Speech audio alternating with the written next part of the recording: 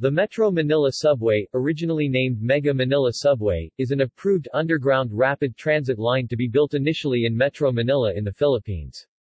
Construction is projected to begin by 2018, and to finish by 2025. The project is expected to cost 227 billion pesos $4.5 billion United States dollars as of 2017, to be included in the national budget in the following years. It is expected to be the most expensive transport project to be undertaken by the Duterte administration. The government of Japan has expressed willingness to help in covering the expenses of the subway, and the first part of a 104.5 billion yen loan was signed by Japan. History. Background. A subway in Metro Manila, initially named Metro Manila Subway, was proposed in the Metro Manila Dream Plan as a 57.7-kilometer subway that would serve as the second north-south mass transit backbone for the newly expanded Greater Capital Region, the first being the north-south commuter line. The Metro Manila Dream Plan, Mega Manila Dream Plan or Roadmap for Transport Infrastructure Development for Metro Manila and its surrounding areas, is an integrated plan, created on the basis of recommendations from a study conducted by the Japan International Cooperation Agency (JICA), and was approved the National Economic and Development Authority (NEDA) Board in June 2014, lasting until 2030. The program aims to improve the transport system in Metro Manila, Philippines, with the hope of turning it into a focal point for addressing Metro Manila's interlinked problems in the areas of transportation, land use, and environment. However, the idea had been forwarded as early as 1973, when the JICA, at the time known as the Overseas Technical Cooperation Agency or OTCA, and former Secretary of Public Works and Highways David Consunji conducted a study on what shall later be Metro Manila, formally constituted on the 7th of November 1975. The subway was also proposed to be part of the 1977 Metro Plan, which even received approval from the World Bank. However, the subway plan was not included and implemented, for some of the areas included in the plan, such as Marikina and Cainta, are prone to flooding. Instead, what was built was the Manila Light Rail Transit System Line 1, opened on 1 December 1984 and completed on 12 May 1985.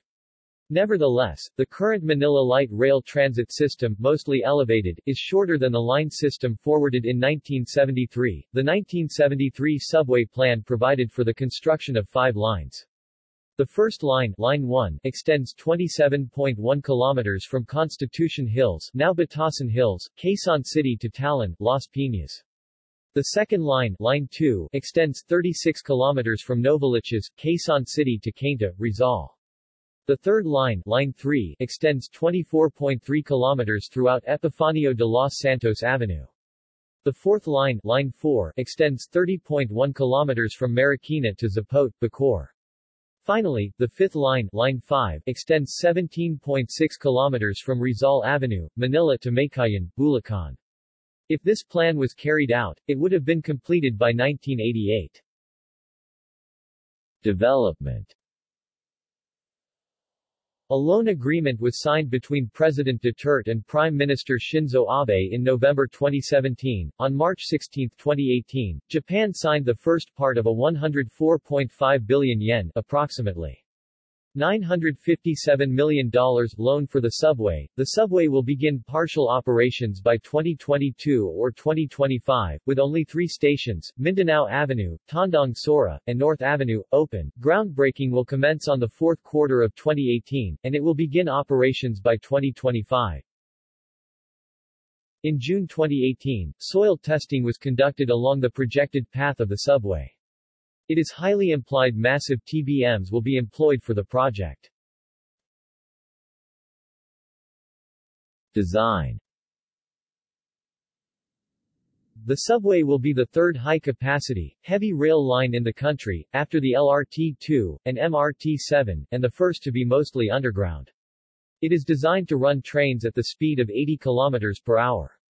The tunnel diameter inside and outside is projected to be 5.2 meters and 5.65 meters respectively.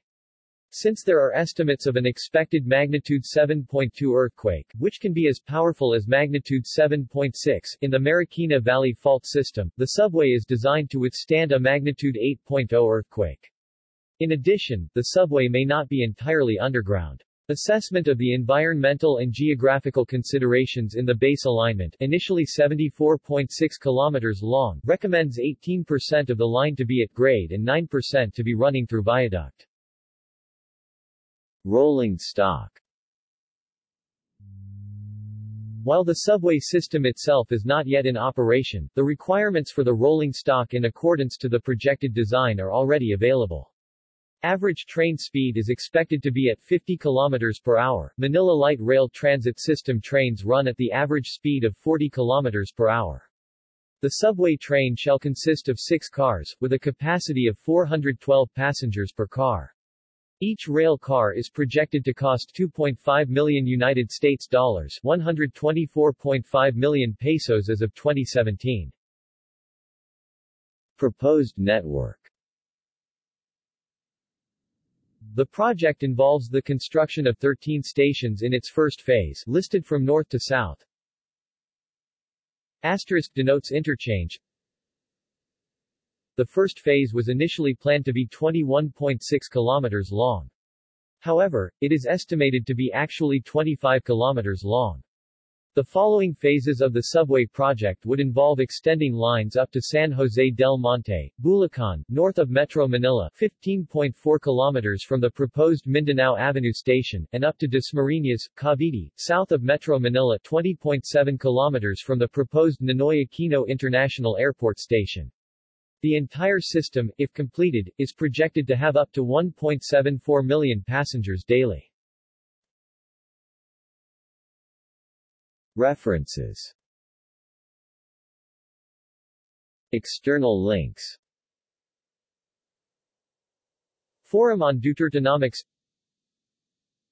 JICA, the Mega Manila Subway Project.